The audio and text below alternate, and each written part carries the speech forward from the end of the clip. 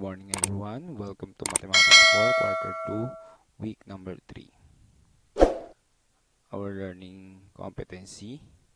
At the end of the lesson, you should be able to solve real-life word problem involving GCF and LCM of two given numbers.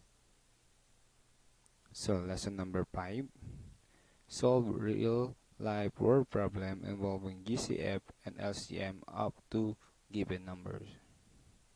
So first, let's have a recall. Find the GCF and LCM of two numbers. So we have 24 and 32. So 24 and 32.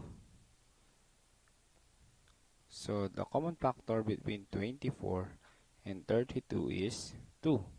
So 24 divided by 22. 24 divided by 2 is 12, and 32 divided by 2 is 16, and then the common factor again between 12 and 16 is 2. Then 12 divided by 2 is 6, and 16 divided by 2 is 8, and then divide also the common factor between 6 and 8 is 2 again, and then 6 divided by 2 is 3, 8 divided by 2 is 4, then 3 and 4 has no common factor.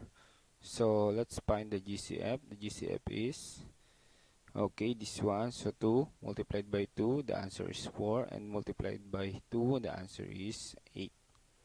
And then the LCM of this number is, okay, this one. So 2 times 2 is 4, times 2 is 8, times 2 is 24, times 4 is 96. So this will be our LCM. So the LCM of 24 and 32 is 96, and the GCF is 8. So here are some ideas and keywords in finding if the problem is involving GCF and or LCM.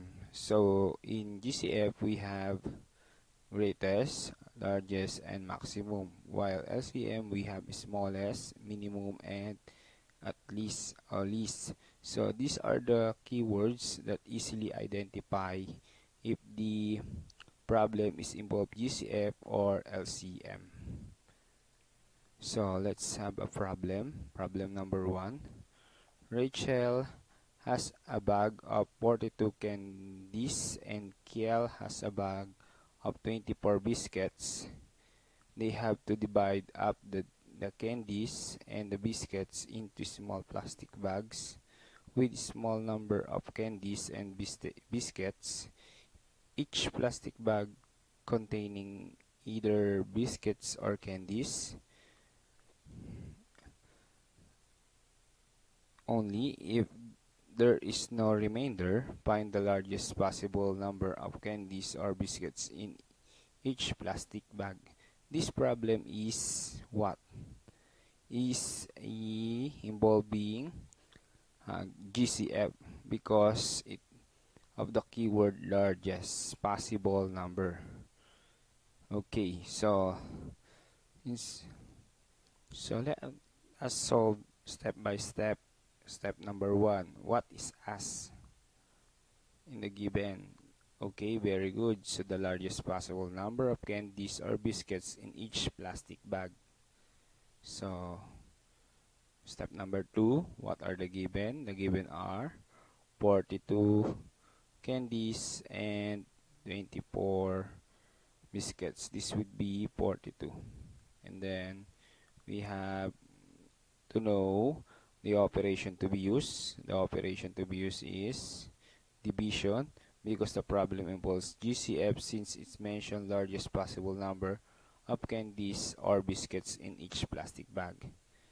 And then step number 4, choose a method to find the LCM. So it can be listing, prime factorization, or continuous division. And then step number 5, you're going to solve. So this would be the solution using continuous division. Let us solve. So The given are 24 and 42. So the common factor between 24 and 42, we have 2. Then 12 and 21. Then 12 and 21, we have the common factor is 3.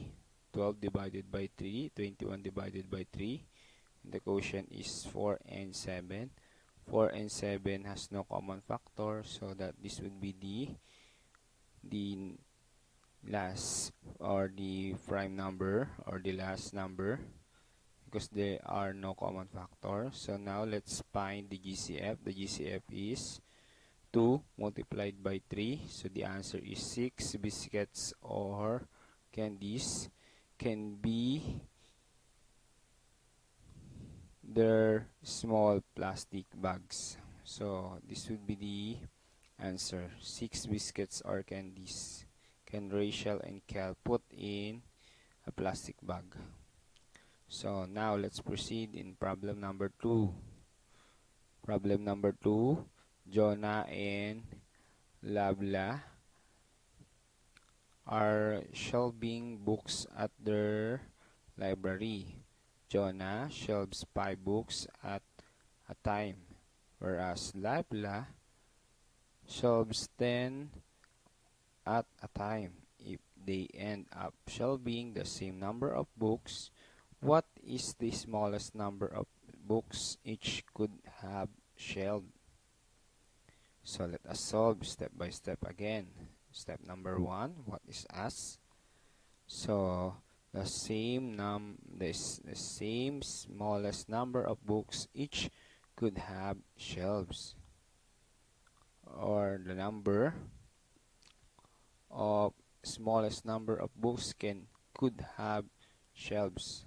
Then step number 2, what are the given? The given are 5 books at a time by Jonah and 10 books at a time by Labla. And then step number 3, know the operation to be used. The operation to be used is division. Then because the problem involves LCM, since it mentioned it is smallest number of books each could have shelved. Then step number 4, you're going to choose a method to find the LCM. It can be listing, prime factorization, or continuous division. I suggest you're going to use continuous division. Okay, so solve, state the correct answer. So using continuous division again, let us solve. 5 and 10 are the given. So the common factor of 5 and 10 is 5. 5 divided by 5 is 1. 10 divided by 5 is 2.